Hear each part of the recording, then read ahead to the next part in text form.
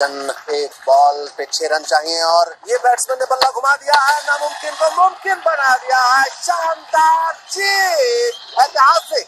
Congratulations for the Man of the Match award. Sorry ji, no English. आज आपको ये जो man of the match award मिला है उसके लिए बहुत बहुत बहुत बधाइयाँ। आपसे एक सवाल, ये रातों रात आपका जो परफॉर्मेंस सुधर गया है उसके बारे में आप क्या कहना चाहेंगे? हमें जी नए कोच कल रात को जी उन्होंने ज्वाइन किया है, अपना मिस्टर लाइट ब्राउन जी ने, तो ये सब उन्हीं की दौलत है जी, उन्हीं को क्रेडिट जाता है सारा। Thank you. We must find out who this light brown coach is. बहुत ही मुश्किल सिचुएशन, 2 ओवर में 2 रन चाहिए, 1 विकेट बाकी। बॉलर की शानदार बॉलिंग, क्लीन बोल्ड कर दिया है, एक अभूतपूर्व जीत, बहुत ही शानदार, मजा आ गया।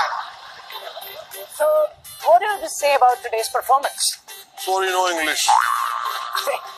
मैं ये पूछना चाह रहा हूँ कि आज के आपके परफॉर्मेंस के बारे में आपको क्या कहना है? डेफिनेटली जो परफॉर्मेंस का सारा क्रेडिट है वो हमारे नए फॉरेन कोच को जाता है, ये सब उनका कमाल है। So all the best for your next match. Sorry, no English. Okay. The foreign coach has done it again. Match पे मैच जीतती जा रही है टीम।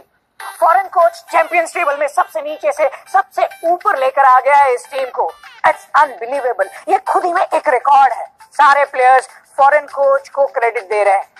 चलिए जानते हैं क्या राज है इस फॉरेन कोच का और बातें करते हैं इस टीम के स्टार परफॉर्मर से। So what do you have to say about the foreign coach? Sorry ji, no English. अच्छा, एक बात बताइए, जब आपको इंग्लिश नहीं आती तो आप फॉरेन कोच के जो टिप्स होते हैं वो कैसे समझते हैं?